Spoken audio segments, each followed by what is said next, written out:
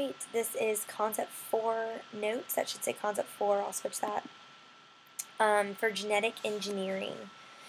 So, genetic engineering, this is the process of replacing specific genes in an organism in order to ensure that the organism expresses a desired trait. So we're purposely manipulating genes. This is often accomplished by taking genes from one organism and placing them into another. And this can only occur, though, if we actually know where genes are on specific chromosomes. So we have to know where they're located. Luckily, we do know that because we can look at gene maps, which show the location of genes on chromosomes. We also have genomes, which will show all the genetic material in an organism. And the Human Genome Project mapped the DNA sequence of human genes. So we do have a map of all human genes. We're going to talk through 5 types of genetic engineering and the benefits and drawbacks of each. So first is cloning. This is where we take an identical copy of a gene or an entire organism and we make an identical copy. That's what I meant. And this can occur naturally or it can be engineered. Because you have to think mitosis is making identical cells, but we're talking more about this being engineered. Benefits is we could do this for organ transplants. We could also use it to save endangered species. Drawbacks are genetic disorders and health problems, which we saw in the first cloned organism, which was Dolly. Dolly the sheep. Gene therapy would be inserting a normal gene into a place where a gene is absent or it's abnormal. So the benefit would be the inserted gene could now make the correct protein, which could eliminate the cause of the disorder. The drawback is it has limited success because the host often rejects the injected DNA. Alright, stem cells. These are undifferentiated cells that have the potential to become anything. We learned about them in our cells unit. Remember, they can become any type of cells. The benefit is that we could use them to replace tissue that's deficient or damaged due to disease. The drawback is the best stem cells that are the least differentiated are from embryos.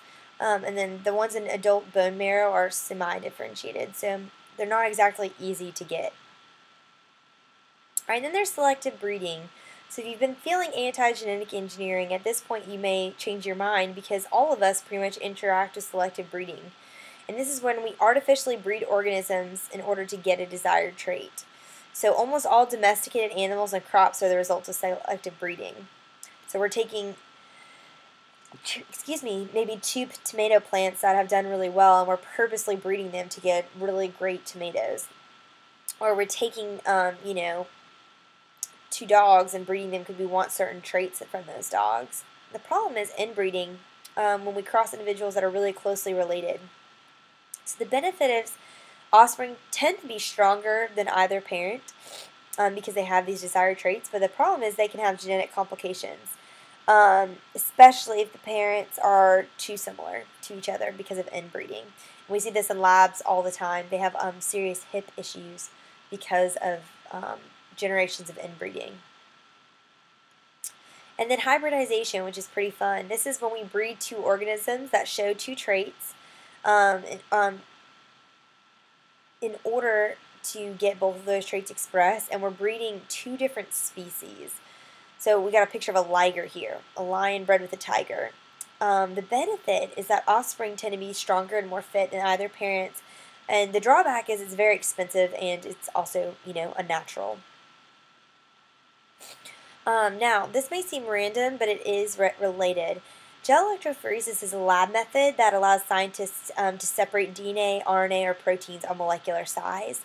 And this is great because we could take DNA from a crime scene and then we could use this process to compare it to DNA of different suspects to see if the bands match up. Because if the bands match up, you have a DNA match. This is related because we wouldn't be able to do this if we didn't know as much as we know about genes and their locations on chromosomes, which is what genetic engineering is all about. So last we're going to talk about some societal impacts of genetic engineering.